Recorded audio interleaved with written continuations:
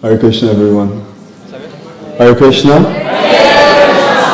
Okay, so let's say some prayers and then we'll get into the session. Okay. Om Jnana-timirandasya Jnananjana Shalakaya Chakshur Militam Yena Tasmai Shri Gurave Namaha Shri Chaitanya Manobishtam Stapitam Yena Bhutale Swayam Rupa Kadamayam Dadati Swapadantikam Vandeham Shri Guru Shri Yuta Padakamalam Shri Gurun Vaishnavamscha Shri Rupam Sagrajatam Sahagana Raghunatam Vitam Tvam Sajivam Sadvaitam Savadutam Virjana Sahitam Krishna Chaitanya Devam Shri Radha Krishna Padan Sahagana Lalita Shri Vishakam Vitamscha Hey Krishna Karuna Sindhu Dina Bandhu Jagatpate Gopesha Gopika Kanta Radha Kanta Namostate Tapta Kanchana Gaurangi Radhe Vrindavaneshwari Vrishabhanu Sutadevi Pranamami Hari Priye Vancha kalpaturubhyascha kripa sindubhyevacha patitanam bhavanebhyo vaishnavebhyo namo namaha Shri Krishna Chaitanya Prabhu Nityananda Shri Advaita Gadadhara Shri Vasadi Gaura Bhaktarinda Hare Krishna Krishna Krishna Hare Hare Hare Rama Rama Rama Hare Hare.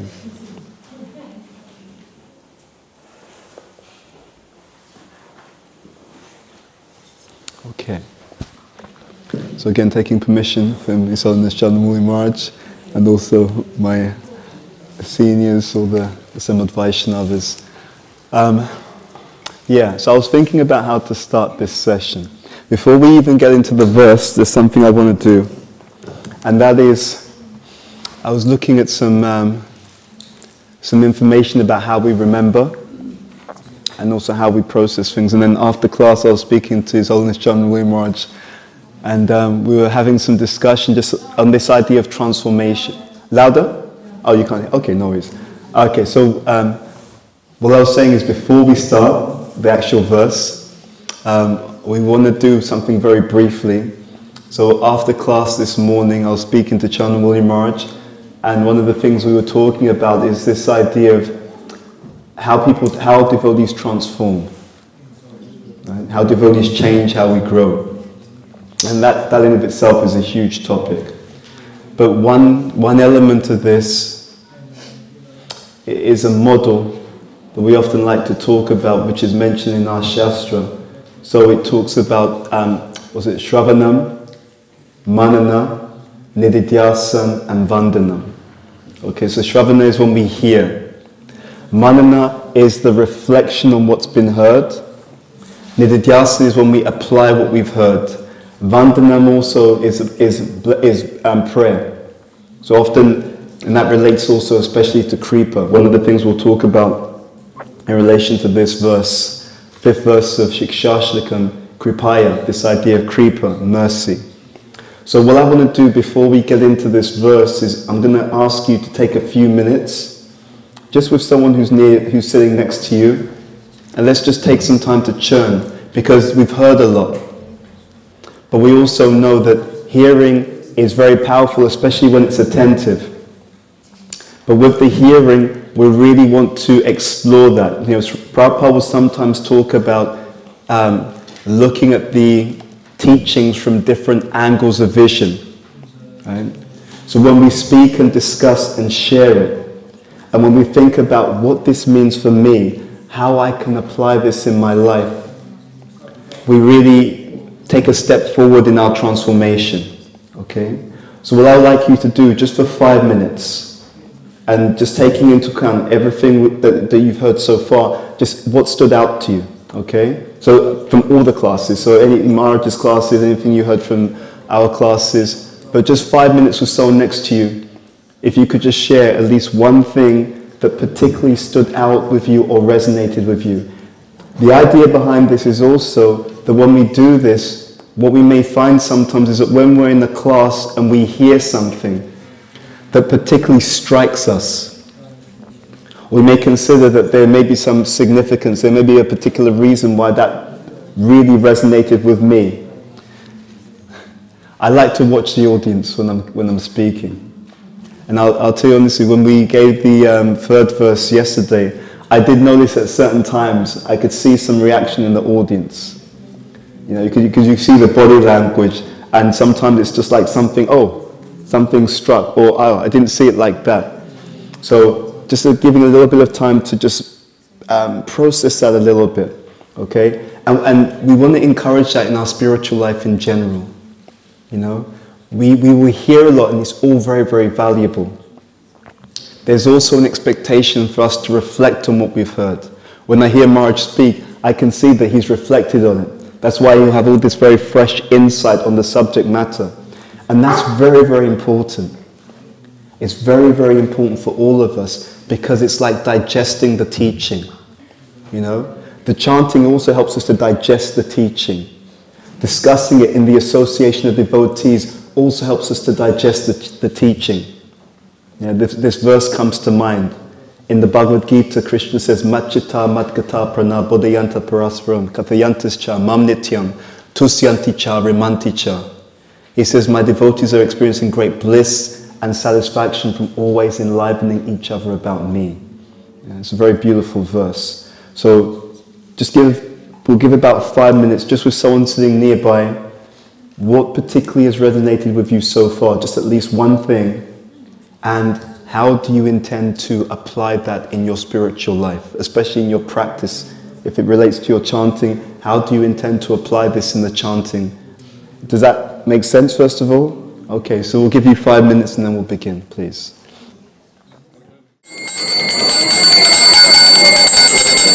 I'm going to ask for everyone's attention. Hare Krishna. I'm going to ask for everyone's attention again. Okay, so how was the conversation? It was very good? Okay. Sorry? That's mercy. So yeah, we want, just to make that point, we want to encourage this. When we come together for retreats, one of the things I was reflecting on is last year, I believe, people come to retreats and they're very inspired. And then we go home. And when we go home, you know, it's like this verse, right? This ocean of material. So we go home and there's so many other things that come on. One thing that you may want to do is from now on, whenever you go to a retreat, you may want to, when you pick up something in the retreat that you think you can apply and that's useful for your spiritual life, my suggestion to you is that if you start practicing it while you're at the retreat, okay? So let's say that you go to a retreat and then you're inspired to do more reading.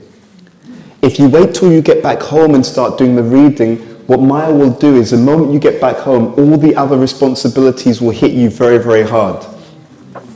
But if you get inspiration, okay, I should, study more. If you start that new practice in the retreat environment, then what happens is, as you go back into your normal environment, you've already got some momentum. You've got some movement. So therefore, you're more likely to carry that habit back into your other environment because you started practicing it in the environment where you found the inspiration. You see the point? Yeah? So just something to think about just for future retreats or any kind of, get-together, is that whatever you take from a particular place, if there's something that you feel a strong inspiration to do or improve, start the practice in the retreat. Yep. That way, you're more likely to carry that practice back into your day-to-day life. Okay. So we're going to read from Chaitanya Charitamrita Antya Leela. This is chapter 20, text number 32. Which is this fifth verse of the Siksastakam. We can just recite it together. It's a very beautiful verse, and Maharaj gave me some additional point which we'll also touch on as well. So let's just recite it together. Ayinanda tanuja kinkaram patitanamam vishame bhavam buddho kripaya tava pada pankaja Stita Duri Sadrisham Vichintaya. Okay. Let's do the word for word. Ai, O my Lord. Nanda Tanuja, the son of Nanda Maharaj Krishna. Kinkaram, the servant. Patitam, fallen. Mam, me. Vishame, horrible. Bhava Ambudo, in the ocean of nescience. Kripaya, by causeless mercy. Tava, your. Pada Pankaja, lotus feet. Stita, situated at. Duri Sadrasham, like a particle of dust. Vichintaya, kindly consider. Okay, translation by Zibango Shilai Bhaktivedanta Swami Srila Prabhupada Ki Jai. O my Lord, O Krishna, son of Maharaj Nanda, I am your return. Actually, I'll recite this, but I want you to just listen in a very meditative mood. Okay, so if you want to close your eyes, whatever works, but just really tune into this. And what I'd like us to do is just try and also attune to the mood with which this is being spoken. Okay. O my Lord, O Krishna, son of Maharaj Nanda, I am your eternal servant, but because of my own fruitive acts, I have fallen into this horrible ocean of nescience. Now please be causelessly merciful to me. Consider me a particle of dust at your lotus feet. Okay. So this is the 5th verse of the Siksastakam. And this verse, well, let's go back. So we know that the 3rd verse that we read related to what stage? Nishta, right? So that was a stage of steadiness. And then the 4th verse, the verse we spoke about this morning, related to Ruchi, okay? And we were making the point this morning that that freedom from those desires, Nadanam Najanam Nasundarim, that freedom from the material pleasure or taste for material pleasure, that's devotee at that stage, they're tasting something else. They're tasting that ruchi. So that taste is there for the practices. It's really important. So at ruchi, one has a great taste for the practices of devotional service. A shakti takes things a stage further. So before, I have a taste for the practice. At the sakti, I have a taste for the person behind who I'm practicing for. Okay? So shakti means literally attachment. Maya sakta manapata. In the Bhagavad Gita, Krishna tells Arjuna, asakta mana, with your mind attached to me. Right? So at this stage of a shakti, one has real attachment to Krishna as a person. So again, before it's the practice, that's the emphasis. Now the emphasis is the person. So I'm still practicing, but there's a real attachment to Krishna as a person. Beautifully, this verse, Ai Nanda Tanuja, O son of Maharaj Nanda Krishna, it's very much waking us up to the personal understanding of Krishna, waking us up also to the understanding that Krishna has his own eternal abode. Krishna is the son of Maharaj Nanda. He has his own relationships, family members. So this is a very, very deep and personal understanding about what others will call God. Right? So we know that the Supreme Personality of Godhead, Krishna, in Vrindavan, he actually has much more intimate, loving exchanges with his devotees. So Vrindavan is Madhurya Dham. It is the abode of deep sweetness. And it is where Krishna, in his association with his loving family members, friends, etc. The intimacy is so deep that there isn't a consideration of his godliness. The consideration is we love him purely for the person that he is, the qualities that he has. So this is the direction that devotees are meant to go in. This is the direction that has been given by the resident of Vrindavan, Srila Prabhupada, coming from the spiritual world to give this opportunity to everyone. In this verse, it has such a powerful mood. So first of all, the statement by Sri Chaitanya Mahaprabhu, he first asserts, so he's speaking to Krishna, son of Maharaj Nanda, intimate understanding of who Krishna is in Vrindavan. Then he'll assert who he is. I am your eternal servant. This is actually also significant. At the stage of asakti, one starts to get a glimpse of one's spiritual identity. Okay. What happens in the teachings of Krishna consciousness is very interesting. We meet the same concept again and again at different levels of advancement. Okay? So in the beginning stage, the conception is you're a servant of Krishna. Jivera Sarupo Krishnera Nitya Das. So that's our beginning point.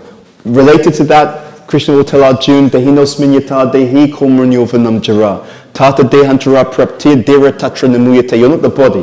So he says, you're not this body, you are an eternal servant of Krishna. But that's general. Right? That's general. At a higher stage, at the stage of Ashakti, we start to get a glimpse. Which particular servant am I of the Supreme Personality of Godhead? So what is conceptual at one stage starts to become much more vivid, clear and defined at another stage. So in the beginning stages, when someone is interacting with the philosophy, they're told that there is a God. Because they don't even believe in God, or they're just wondering, is it true that there's a God? Beginning stage. In the higher stage, we understand who is that God? What does he look like? Who is his family members? How does he dress? In the beginning stage, we're told that we should be a servant of Krishna, right? We should serve him. As we progress, we understand Shravanam, Kirtanam, Vishnu, Smaranam, etc. There are different processes of service, of surrender. You should hear about Krishna, chant Krishna's names, remember Krishna, etc. So everything goes from the general to the more and more specific and the more and more clear and insightful. It's always like that. It is similar to when you go to school. The child is told, first of all, just whole numbers, right? So 1 + 1 = 2. When the child is more advanced, you come back to the same maths, but this time we're going to talk about fractions and decimal points. When the child is even more advanced, then we can talk about, differentiation, integration, imaginary numbers. It's the same concept that we meet at the beginning, but we meet it again with more detail, with deeper understanding, deeper insight. So when we come through the teachings, if we don't know this, sometimes devotees will get into conflict. What, Prabhupada said this. Well, actually, I read that Prabhupada said that. He probably said both things, actually. Yeah? But it's just at different levels of detail for different personalities. I'll give you one example, which I think is always interesting for devotees. So, Prabhupada often talks about going back home, back to Godhead. So if someone really develops their Krishna consciousnness, when they leave their body, where do they go? Where do they go? Okay, so Krishna, so who's from Krishna? Anyone? Any other idea? Where do they go? So if someone perfects their Krishna consciousness, we hear this term, going back home, back to Godhead. Okay, so someone said Goloka Vrindavan. So when someone perfects their Krishna consciousness in this lifetime, they take birth again in the material universe where Krishna is performing his pastimes. You see? So we hear back to Godhead, the detail is that that's what it means. One takes birth, somewhere in the material universe is where Krishna is performing his pastimes. And in that association, one makes further progression. But one is very obviously exalted to even do that. You see? So you'll see again, something is explained generally, then when you dig into it, there's a lot more detail. That point, by the way, Prabhupada makes that point in the purport in the 10th canto of the Bhagavatam. I was reading it, I think towards the end of last year. So again, when you read more and more, what's general becomes more specific. Right? You get into more and more of the specific details. So, Lord Chaitanya is saying, I'm your eternal servant. But what's interesting here is at this stage, one is starting to get a glimpse of exactly who we are in a very specific sense, because there are different rasas. Lord Chaitanya actually doesn't emphasize all 5 rasas. He only emphasizes 4 of the 5. He actually doesn't talk about Shanta ras, right? So he'll talk about servitude, sadasya, onwards, right? So servitude, friendship, parental, conjugal. He will actually talk about those particular points. So, we talked about the difference between a Shakti and Ruchi.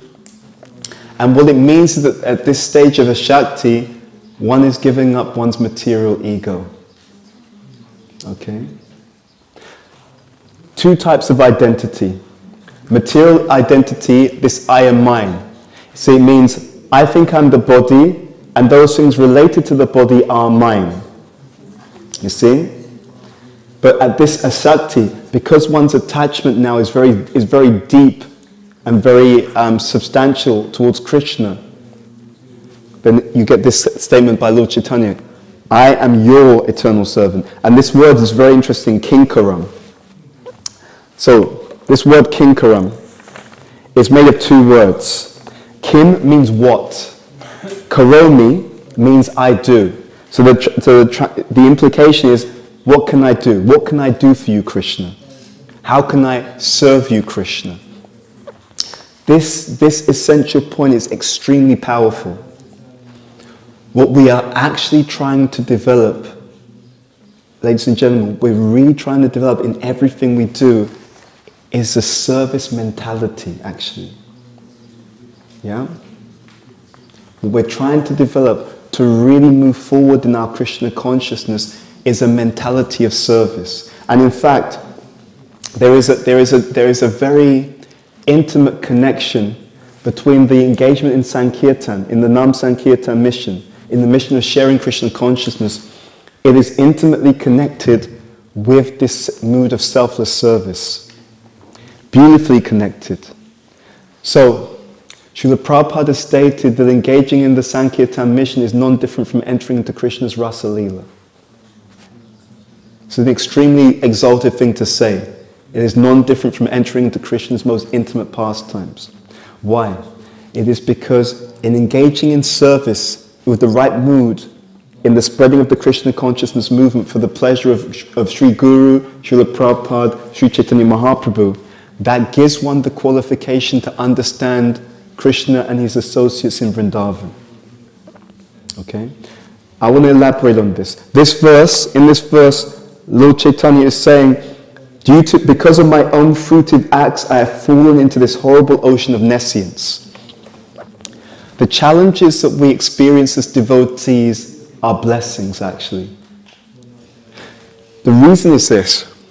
In order to enter into spiritual consciousness, one has to have a service, a life which has the characteristics whereby it will squeeze out of the heart of every devotee all selfish desires for our own sense gratification. That's the purpose of it. Is to remove all impurities, all selfish desires from the heart. And when that is done, then Sri Krishna Chaitanya Radha Krishna Nahi Anya. By pleasing Sri Chaitanya Mahaprabhu for his mission, we can understand Radha and Krishna in Vrindavan. So our challenges and our tests, they are expressions of the mercy of Sri Chaitanya Mahaprabhu. If we are able to take them in the proper mentality or the proper context. Now, going back to something we said previously, that doesn't mean that we are foolish, we lack discrimination, that we're unintelligent about how we do things. Not at all. It means the opposite, because that's part of the teaching. And that's part of the lesson.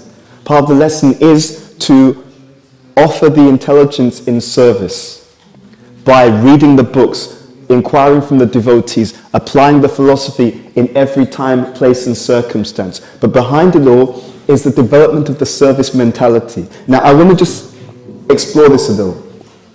Someone gives you a hard time, but you are fixed in a mentality of service. Does it change the way that you respond to that person, yes or no? Yes. Absolutely. You see the difference? So it's a very easy way to see what's my mentality is by seeing, especially in times of difficulty, how do I respond? Yeah. Again, it's not about being foolish or about being docile, or it's not about also not asserting when it's necessary to assert, but we should look and see, do I see myself as a servant? Or, if I don't see myself as a servant, it means that I'm seeing myself as the enjoyer. Yeah? And all of the troubles of everyone come to the degree that we've not let go of the desire to try to lord it over the material energy. You see, the material energy is very interesting. When you try to control her, she controls you. You see? It's designed like that. The more you try to control the material energy, you'll find the more she controls you. Sometimes people get into drug taking. Their desire is that I wanted to enjoy. But what they find is after a very short period of time, they are now addicted to the drug. So rather than enjoying the drug is controlling them. And we will see that actually that's how the material energy works. The material energy works like that. But there's another side to it. The more we try to serve Krishna, offering Krishna's energy back to Krishna, the more the actual material energy takes a different mood. She responds differently to every single devotee according to our consciousness. You see? This material world is like a living classroom. And even aside from karma, because Krishna can change your karma easily, right? Even aside from karma, if we approach the things of this world in an enjoying spirit, the actual material energy will respond differently because the material energy will perceive the consciousness with which we're approaching.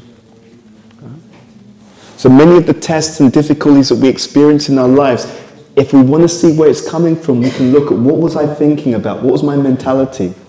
Yeah? What was the mentality behind that behavior? So, Sri Chaitanya Mahaprabhu is talking about this material world as an ocean, a horrible ocean, right? And he says, somehow or other I've fallen in. Very beautiful point is made here, Kripaya, right? He's asking for mercy.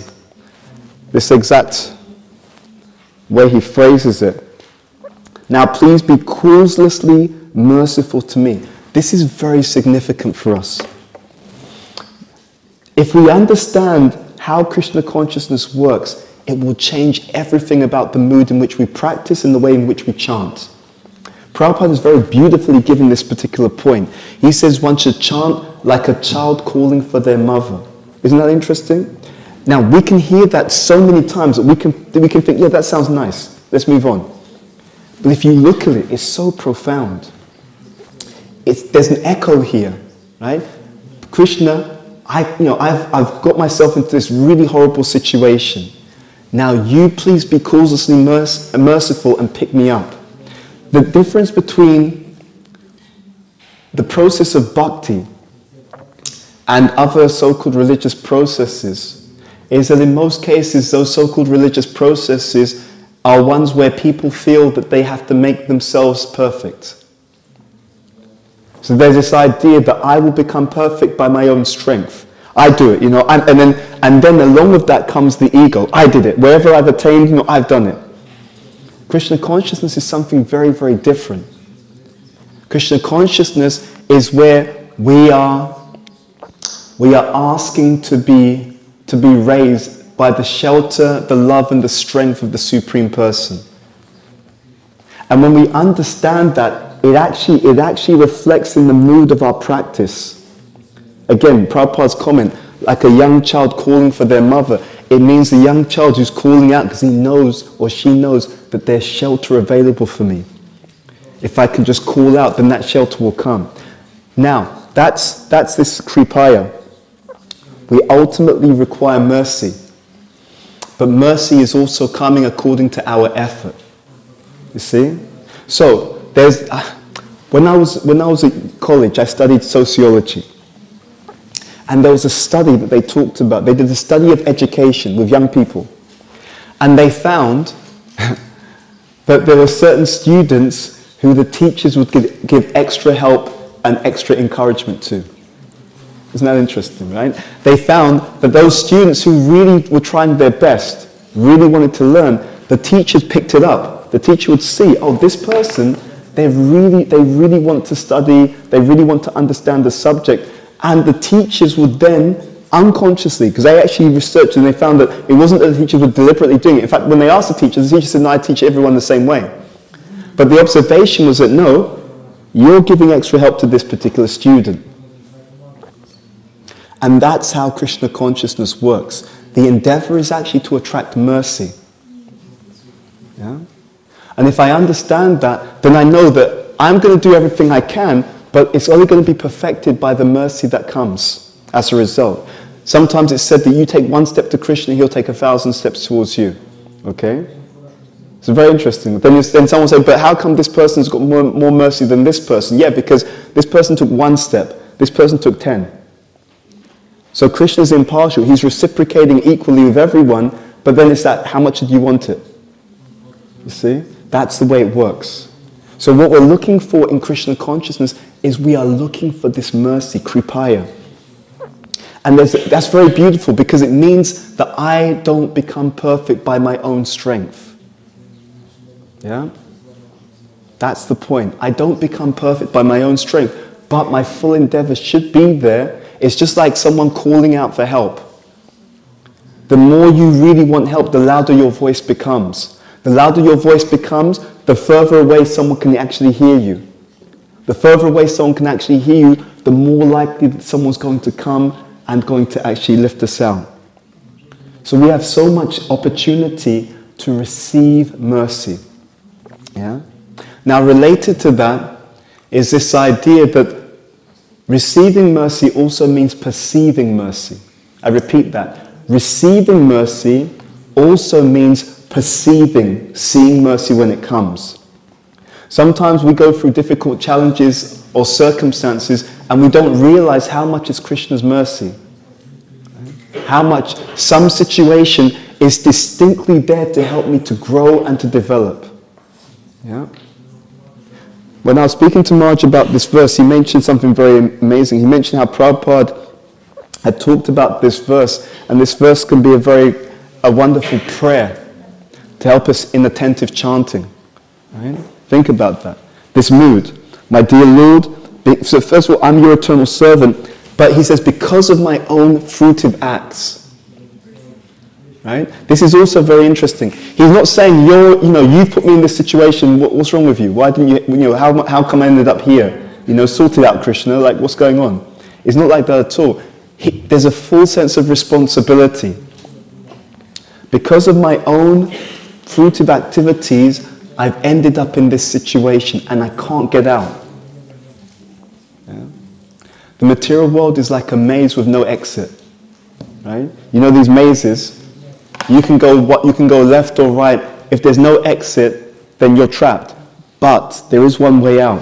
If the helicopter comes above that maze and drops the ladder down, if you hold onto the ladder, it will pull you above it. That's our process. Material life is like walking in the maze left or right.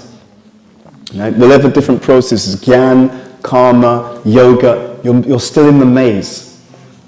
You're moving in different places in the maze. But transcendence means you go above it. Right? We transcend that particular material platform. The lessons that we don't pass, right, as devotees, be very clear about this. The tests and the lessons that we don't pass will not pass us. Yeah, this is really important. We will see, you'll undoubtedly see that there's certain recurring patterns that happen in your life, in our lives. Sometimes a devotee doesn't get along with some devotees in one community. So then the devotee thinks, you know what, I'm going to move somewhere else. Right? And when they move to another community, they encounter the same type of behavior with other devotees. Has anyone ever seen that happen before? Yeah. Which is a way of Krishna showing that there's something for us to learn, which is why we're being faced with that particular pattern again and again. By the way, it's not always like that. Sometimes it can be someone moves and, and they don't see the same pattern. But sometimes it's like that. So we have a great opportunity, which, if I'm honest, I think that as devotees we often don't use. We have a great opportunity to just take a step back and look and see, what are the lessons that keep coming into my life? What are the kind of individuals, devotees or non-devotees, who keep coming into my life? What are the type of tests that keep coming into my life? And what do I need to do to pass those tests? It's very, very glorious. The tests are actually opportunities for graduation. You see? Just like when you go to school, if you pass the test, you graduate, you actually get something, and you enter into a new field of existence. You no longer have to take these lessons again, because you've mastered that particular lesson, and therefore you can move on. So we owe it to ourselves actually to be compassionate enough to start to look, why does this situation happen to me? What am I meant to learn from it? And what can I change about myself in order to improve the situation or the circumstance? I was having this conversation with one devotee the other day. We can't control what other people do.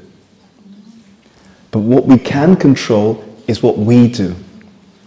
How we process things. How we evaluate our situation. How we arrange our life. And as we mentioned before, Krishna doesn't see so much what we do or how much we give. He sees how much we're holding back. So one of the inspirations from this verse is that we should all try to really be mindful to practice the service mentality. Yeah? I can do something with my physical body, but my mind is elsewhere. And my attitude is elsewhere.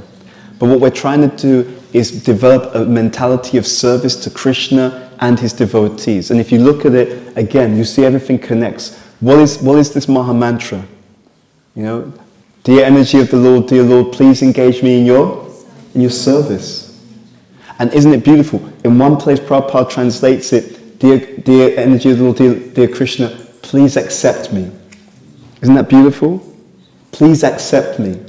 Kinkaram. I'm your servant. If you allow me to serve, that's actually the sign that you've accepted me. Right? You've accepted my service. This is a very, very, very special and exalted thing. When Sri Chaitanya Mahaprabhu appeared on the earth, his presence was teaching everyone something. Right? In the material world, the living entity wants to be God, wants to play God. It's our envy of Krishna. Why is he in charge? I should be in charge. Right? I think I would do a better job than he would. That's a mood. But Krishna himself, he wants to be the servant. Did you notice that? You see that it's just such a contrast. The conditioned living entities want to be God or want to play God, but the supreme person who actually is the supreme Lord, he actually relishes the position of a devotee. Not just any devotee, but his topmost devotee, because there are certain things that Srimati Radharani experiences that Krishna wants to relish. He wants to understand. Right? There's a saying that you can never fully understand why people love you. Right? You can never fully understand why people love you, because they're seeing you from the outside.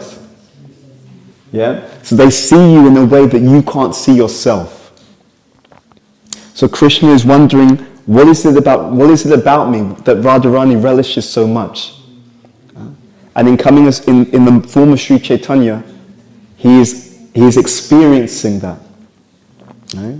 So actually, the most exalted position is this kinkaram. The most exalted position is actually the position of a servant. So when Lord Chaitanya appeared, the message he's sending to humanity is, you don't need to envy me. Krishna is making that point. You don't need to envy me, Because I have eternally given you a position superior to my own. Right? As a servant, I have eternally given you a position superior to my own. Right? The devotee gets to relish service to Sri Sri Radha and Krishna. There's a place in Krishna book where Prabhupada writes that the gopis enjoy, they relish hundreds of millions of times more than Lord himself. It's in Krishna book. Because of that mood, they're in the mood of service. So it's a very, it's inconceivable actually. But it's a very, very great blessing or gift from the Lord. So let's just go through a few other points. So we talked about material identity, which comes from material attachment. So spiritual identity comes from spiritual attachment. And as we said, this asakti means that attachment. This idea of this material world being like an ocean, we see so many times reversals, isn't it? So something seems one way and then something suddenly changes to be another way. You know, you've just got your dream job and then there's a recession, right? The economy goes down and everyone gets, is told that we can no longer, employ you, you have to find something else. So sometimes Prabhupada calls these fallible soldiers. That when we try to take shelter in the material or the mundane, we're actually setting ourselves up for disappointment. And it's by our own doing. We've set ourselves up for disappointment by our own choices. Now that doesn't mean that we don't use the material facility of the world. I'm not saying that. It's the mentality behind it that we have to change. And every single day, every 24 hours that we exist in this world is another opportunity to upgrade our consciousness. So what we can ask ourselves at the end of every day is, what did I do with the gift? Prabhupada would often quote Chanakya. He says, millions of gold coins cannot buy back even 1 second of life that's wasted. Even one moment. You can be the wealthiest person. If you waste time, there's nothing that can be done to get that time back. So when we reflect on these verses, it can help us to have aspiration. So this ruchi, what does it do? So we talked about how with this stage, this asakti, what does it do? At asakti, we talked earlier when we said that nishta, the fire, the blazing fire of material existence has been put out. We said that there are still smoke and embers. So at this stage of Shakti, the smoke has literally gone once and for all. Which means that the influence of karma has ended at this stage. Karma, yes. The influence of karma at the stage of the Shakti is ended. Yeah. I'll give you one technical thing on that. See, even the pure devotee actually has some karma. But it's of a particular kind. So I remember hearing this in the class. So what happens, for example, with Srila Prabhupada, Krishna gives him a little karma just to keep him in that body. Because if you didn't have any karma, you could not stay in the material body. There'll be nothing to keep you in that material body. So Krishna administers just enough for that to keep that great personality here till he can do his service. But aside from that, the pure devotee has no karma. But even at this stage of Shakti, karma is no longer influencing the individual. Yeah? So in proportion to how much we let go of our material identity, to that degree our spiritual identity becomes more and more prominent or present. So as we said, it starts to surface at a Shakti. And that realization of who we are in the spiritual world, that is considered to be the perfection of Sambandha Gyan. In other words, when your knowledge is perfect, because Sambandha Gyan means the knowledge of relationship. You see, so you can see, again, it's logical. If Sambandha Gyan means the knowledge of relationship, then the perfection of Sambandha Gyan would be to understand exactly the relationship that you have. Yeah? That's considered the perfection of it. And at that particular stage also, the sadhaka's body is considered to now be fully spiritualized. Right? So this idea of vidya vadu jivanam, that knowledge is actually the knowledge of one's identity. And as I said, at asakti, it's a glimpse. It's not fully understood, but it's a glimpse at that stage. It's interesting also, the point that's made is that The instructions on cultivating one's spiritual identity can come in one of three ways. It can come through the spiritual master, it can come from realized sadhus, or if they're not, generally it comes through those kinds of sources, but if they're not present, then it can actually come internally in the purified heart of a devotee who's purified the heart through the engagement in Nam Sankirtan. So those deep realization, that increasing understanding can come in that particular way. But again, it all relates to being free of the enjoying spirit. Our enjoying spirit is actually our enemy, because it's the enemy of our real ability to relish our relationship with the Supreme Personality of Godhead. Yeah.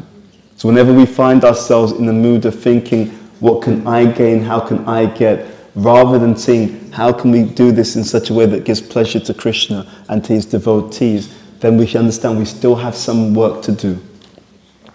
We still have something to change. And we spoke again this morning about that.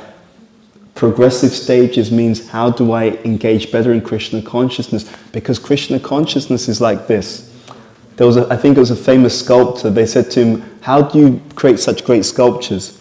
He said, well, when I look at a piece of marble or whatever, I just see the sculpture in that marble, and then I remove everything that is not that sculpture. Right? We are in a similar space. Perfection in Krishna consciousness is not when there is nothing more to add. Perfection in Krishna consciousness means when there is nothing left to take away. Okay, we've removed all the impurities, we've removed all that is not real, that is not true, that is not us. And when those things have all been removed, what is left is perfect. Okay?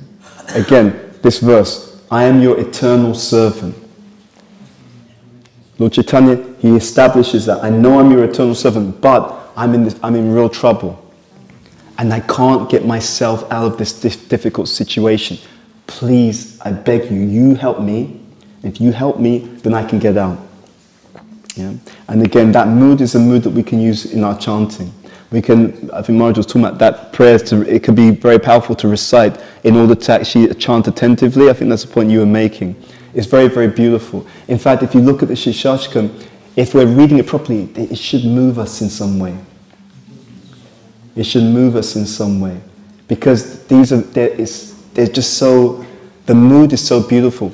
It's amazing. In the material world, if someone's very qualified, usually they're very proud. And then they become demanding. But the spiritual platform is the opposite. The more that someone is qualified, the more they think they have no good qualities. So you have this most exalted person, and they're also incredibly humble. Isn't that amazing? Right?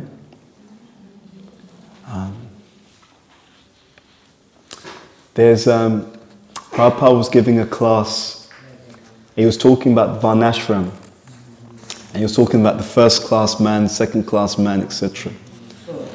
And when he was giving that class, someone in the audience was they were getting envious, right? They were angry. Student, yeah. He knows Pastor much. And they challenged Prabhupada, you think you're a first class man. And Prabhupada, his humility was incredible. He said, you don't understand. He said, I'm a fifth class person because I'm the servant of everyone. Yeah. Yeah. And you can't fake that. It's not something that can be faked. It's something that has to be realized. So this same Prabhupada who could be like a lion. I was just saying this morning, uncompromising. But he's uncompromising purely as a service to his beloved Radha and Krishna. Yeah? It's something to meditate on. These things are extremely, they don't exist on this material platform actually. But they're very beautiful and it's very inspiring if we can reflect on that. I'm your eternal servant, yet somehow or other I've fallen into this really bad space. Please help me to get out. Yeah? That's the mood. The mood is dependence actually. The mood that we're trying to cultivate in Krishna consciousness is dependence on Krishna by dependence on Guru, dependence on Sadhu, dependence on Shastra, dependence on the Vaishnavas. Yeah? And it's like that. The more we are interdependent in a healthy way, the more that we're protected. What Maya likes to do for a devotee is to isolate them. Because if Maya can isolate the devotee and get the devotee to the point where, I don't talk to any of the devotees, they don't know what they're talking about, I'm the only one who knows what I'm doing, they're all wrong, fine. What will happen after a while is the mind becomes a guru. And then when the mind becomes a guru, it's easy for Maya to just pull everyone away. Yeah? But the more, and Prabhupada gave this example with the sticks, he said that you have like one stick by itself, it can be broken very easily. Many sticks together, you can't break any of them. So as devotees, we actually need each other. Yeah? We really actually need each other. And as Maharaj was making the point, Krishna also speaks through the devotees. The devotees are literally Krishna's mouthpiece. Yeah? He's ready to offer all help, all assistance, if we really want to attain him. And when we reflect on verses like this, they're actually also meant to inspire that desire to attain Krishna. Through the teachings, one of the benefits of the teachings is vairagya. An ability to detach from the material world, but not a false detachment. It's a detachment based upon having a deep and realized understanding of what the material world actually is. Because if it's understood properly, one is naturally detached, actually. It's just like, and in addition to that, one has to have a higher taste. So it's just like for many of us, when we came to Krishna consciousness, we gave up eating meat. Right? You see, for the devotees now, if you put meat in front of them, they'll never go near it. They'll just look at it and think, you want me to put a dead body in my mouth? No way, no way. Right?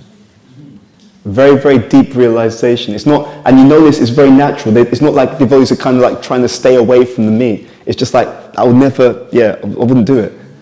Do you want to say, do you have the microphone? Can we, yeah, please. Prabhupada said, if you go back to meat eating, that means you've really fallen way down. Wow. Wow. Yeah.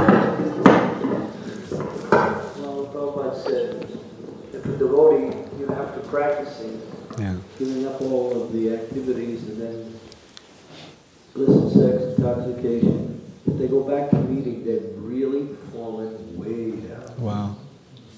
Yeah. And that's the worst one of the before, in terms of how far you've fallen. Wow. Yeah. That's what he said, so think about it. I'm not going to analyze that.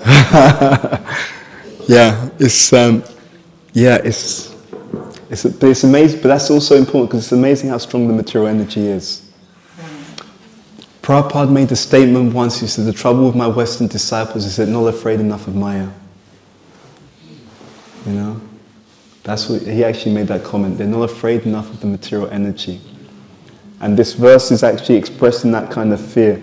I fall into this horrible ocean of nescience, right? Ignorance. Please be causelessly merciful to me, consider me a particle of dust at your lotus feet.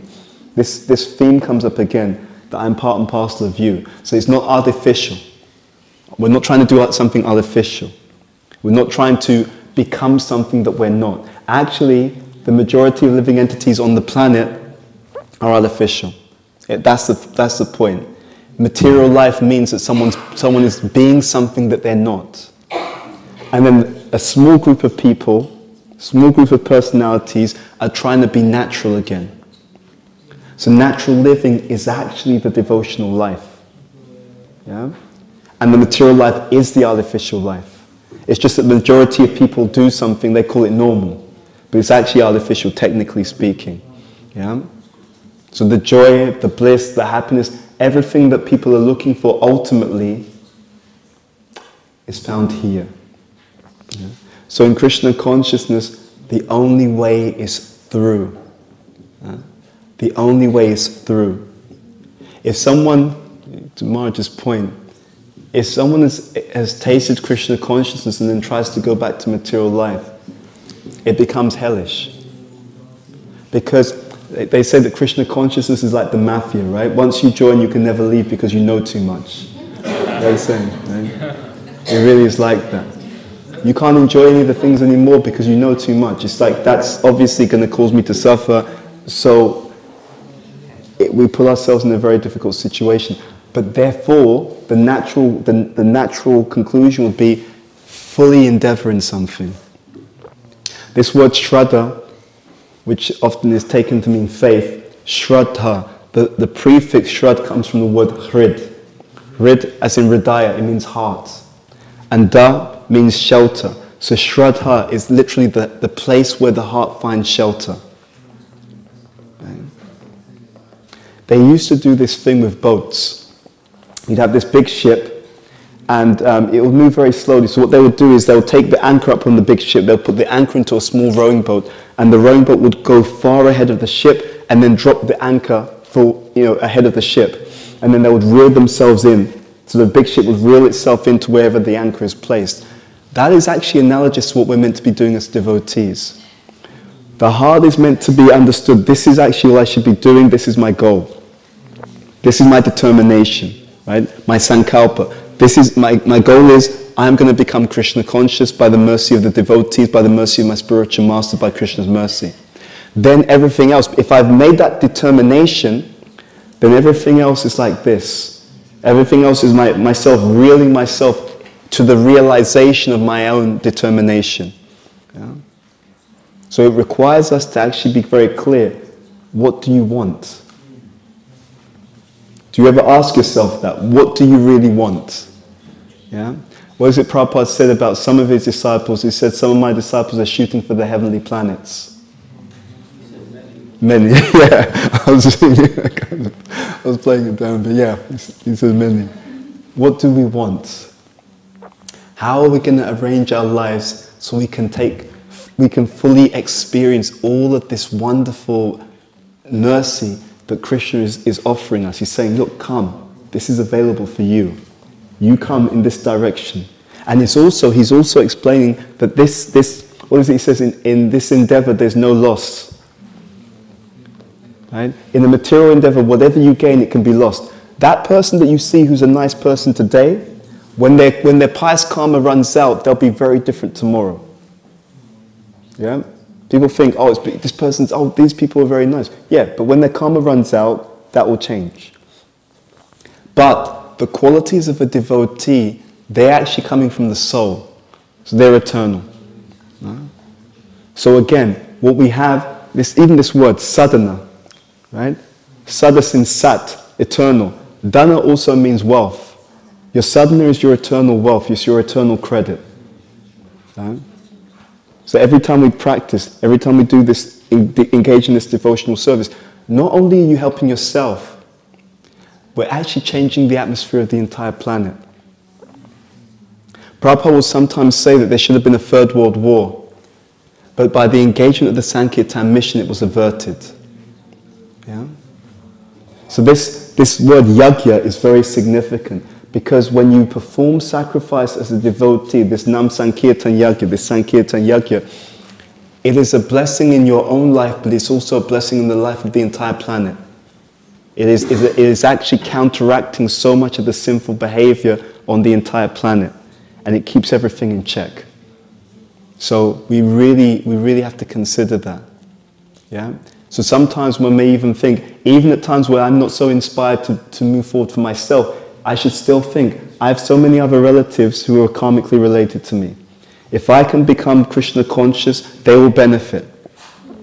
In this environment, in the atmosphere of this earth planet, if we can become Krishna conscious, if we can do service, it will actually purify the environment. You know? Yeah, it's so subtle. Prabhupada was in America. It was in one state, and at that time, that state was the slaughterhouse capital of America, and the weather was bitterly cold. And Prabhupada told the devotees, he said, if you can just get them to close down these slaughterhouses, immediately the weather will change. Immediately the weather will change. So what we do in this Krishna consciousness movement, it benefits us, it benefits the movement, it benefits the entire world, actually. Yeah? And so, two things. Quality and quantity. Right? So we want to do our service with more and more quality. Refine it better. more purity, and quantity. We want to serve as much as we can for our benefit and for the benefit of the entire humanity. Yeah? Okay. Let me just see if there's anything else we want to share. Oh, maybe one more thing I'll share. A very interesting feature of a Shakti is that the spiritual attachment that comes from the Nam Sankirtan at this stage of a Shakti means that there's a spontaneous meditation on Krishna. In the material consciousness, our mind naturally goes towards material things. Has anyone never noticed that at all? Right. It naturally goes to material things and we have to pull it towards Krishna. At the stage of a Shakti, it's different. At the stage of a Shakti, the mind spontaneously and naturally flows towards remembrance of Krishna. Yeah. Even if someone so let's say that devotee, someone is speaking to them about something mundane, their mind will spontaneously go and think back, will come back to thinking about Krishna of its own accord. Naturally of its own accord. This is something that practicing devotees can look forward to. There will come a time in every devotee's life where the mind will naturally gravitate towards thoughts of the Supreme Personality of Godhead. Naturally. And it's just like when you love someone, right? You just end up thinking about them. That kind of gravitation. And again, these are all symptoms of the nature of the soul. This is what's lost when we get covered in the material world, in the material identity. And this is what is regained as we practice spiritual life properly. Okay. So then maybe we'll stop there and then take some questions.